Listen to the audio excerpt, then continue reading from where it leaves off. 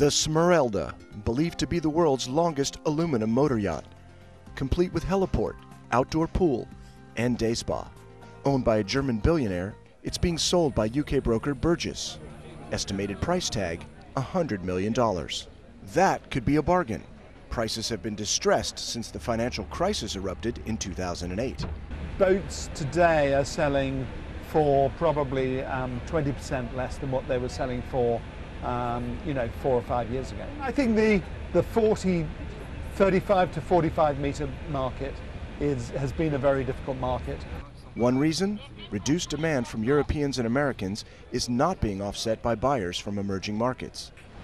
The builder of the Nirvana, a mega yacht that could sell for as much as $300 million, cites a lack of tradition.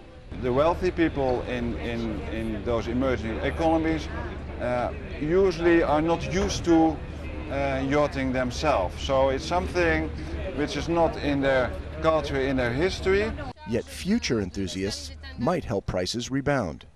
And you think that there are, maybe 100,000 people in China, not necessarily that could afford to buy a super yacht, but could afford to charter a super yacht. We're just touching the tip of the iceberg. Over the next 10 years, our market has the potential to actually double. With only 4,000 super yachts in the world today, plenty of room for more. Eric Coleman, Bloomberg.